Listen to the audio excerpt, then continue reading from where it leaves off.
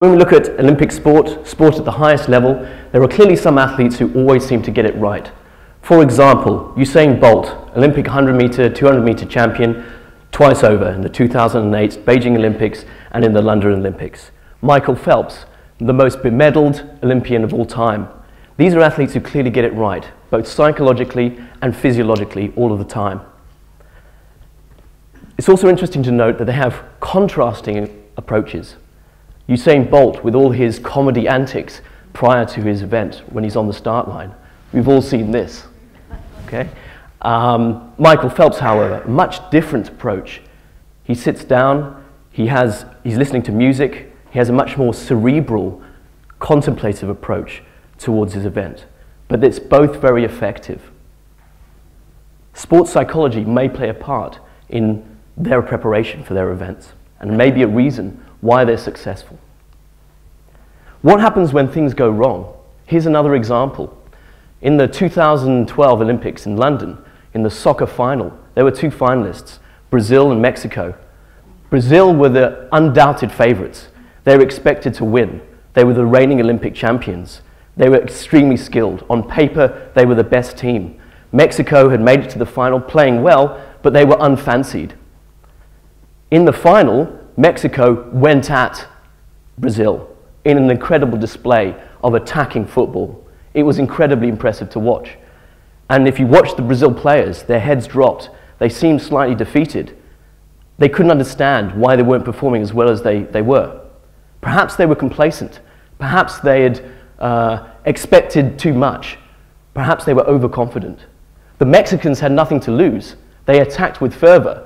And they won the Olympic title. They were the Olympic champions over the fancied favorites.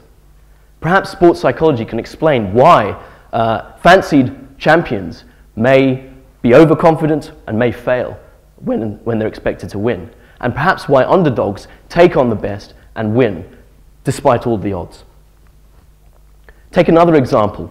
James Magnussen, a man with seemingly unshakable self-confidence. He said he was going to win the 100 meters sprint final in the pool at the London Olympics. He was extremely confident. But in that race, he was out-touched on the line by Nathan Adrian by 1/100th of a second. And that was devastating for him. You could see his body language after. He was destroyed. Perhaps he was overconfident.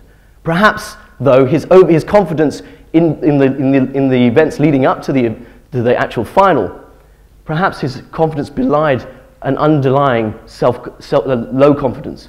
Perhaps he wasn't very confident inside when he should have been supremely confident of his abilities because he was the world leader in the event.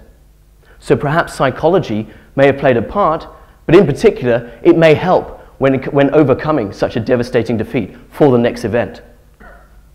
Another very good example, Rory McIlroy in the 2011 Augusta Masters. He was expected to win. He was amongst the favorites, certainly. And he's an extremely talented golfer. In fact, he's the one player that all of the people on the tour, all of the golfers on the tour, the PGA Tour, fear the most. And yet, on the day when he was leading, on the final day of the event, he was leading by 4 shots. He'd played superbly on the previous 3 days. He experienced a catastrophic drop in his performance. He shot a round of 80. And this is something that professional golfers can do in their sleep, certainly very easily, because they frequently shoot rounds of 70 or below, and that's a good shot. So 80 was a catastrophic failure, and he ended up tying for 15th place. So you'd think that sort of devastating performance may have impacted on his mind. However, only 8 weeks later, he won the US Open, and there was no sign of the lack of confidence and the fact that the pressure had got to him that was displayed when he was in Augusta. So it seemed that he picked up the pieces. And what is it that made him do so? Sports psychology may indeed have the answers. So elite athletes, coaches, and the people who surround athletes know very well the importance of sports psychology, and they're beginning to embrace it. Sports psychologists are often included in the teams that surround athletes nowadays. What is sports psychology? Well, it's the science of, and the study and practice of mental preparation for sport. It involves identifying the techniques and strategies that athletes can take and use so that they perform at their most optimum. It also helps athletes deal with setbacks and help them to come back from devastating defeats, such as those by James Magnussen or Rory McIlroy. So we'll just begin to unpack some of these strategies that sports psychologists talk about. So looking inside the mind of a winner, what factors are linked to success in sport? Well, clearly an athlete has to be motivated. Often goals that athletes set describe or will demonstrate how much effort and how much will they have to win in their event. But sometimes motivation isn't enough. An athlete has to be confident. And confidence seems to be ubiquitous amongst high-performing performers. There are a number of strategies that athletes can use to boost their confidence. Another important factor is knowledge of the sport. So basically knowing your sport inside out, but also knowing the opposition. What are their strengths and their weaknesses?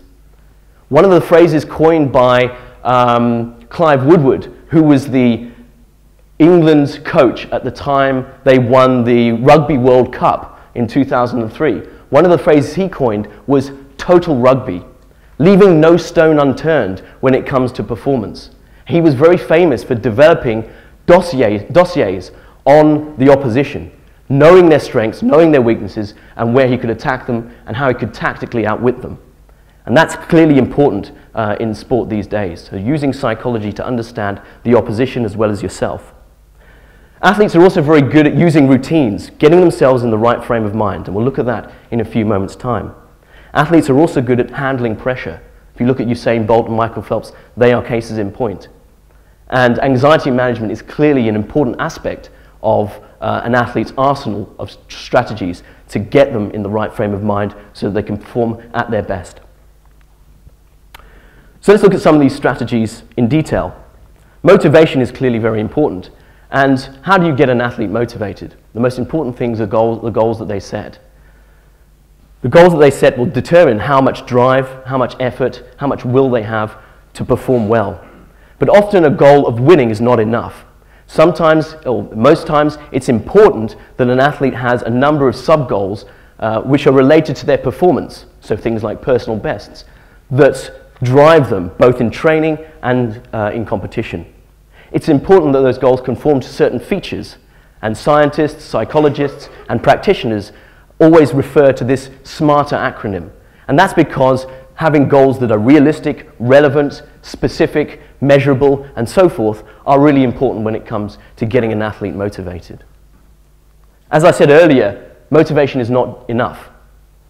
It is important that an athlete is confident, and there are a number of ways you can boost an athlete's self-confidence.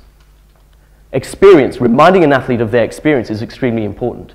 Modeling, and I don't mean catwalk modeling here, modeling is also an important aspect because that enables an athlete to have a model or a blueprint, if you like, of the optimal performance. Imagery and self-talk are part of that, and we'll get onto those in a moment. Feedback is clearly important as well, positive feedback from the athlete's coaches. Imagery is a mental rehearsal, and it's a strategy that many athletes use.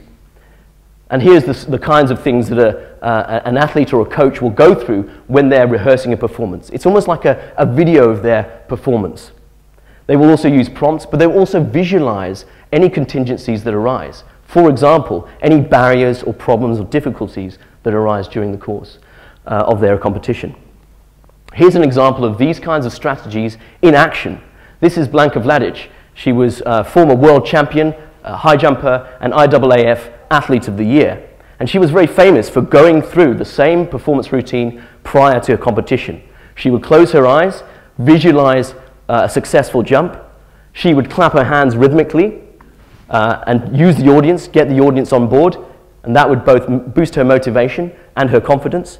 And then she would practice some moves shortly before executing her jump.